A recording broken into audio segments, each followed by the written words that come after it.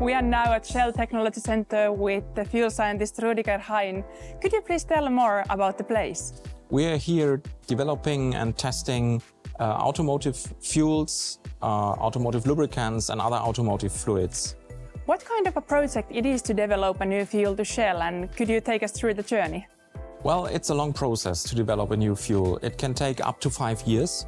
More than 150 scientists from an international team are involved in this development.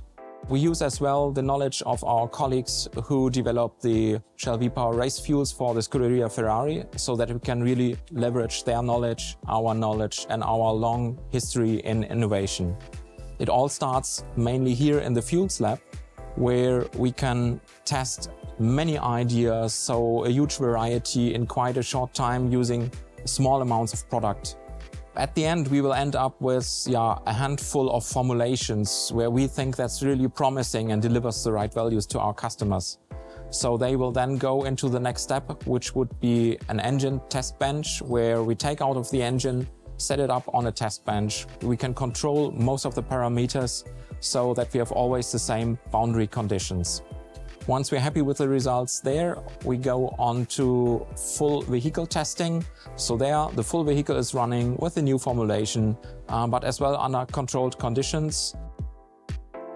Finally, we always take out the new fuel in a fleet trial, in a field trial, where we have a fleet of vehicles running out on the road here around Hamburg to check if it works in everyday driving.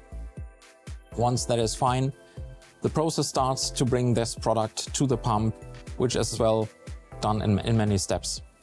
What are the benefits gained from using performance fuel, and how does one achieve them? The new and improved Shell V-Power contains specifically designed cleaning agents. It cleans 100% and it prevents from build-up of deposits on these components like fuel injectors and inlet valves. Shell claims to be transitioning into a low-carbon future. Why is it therefore investing in diesel or gasoline fuel in the future? The amount of customers driving vehicles with alternative fuels, such as EVs, is constantly growing, but still a lot of customers are not able to do this switch right now. So we have to make sure that we constantly develop our products, our traditional products, but on the same time invest in alternative fuels. So for example, charging infrastructure.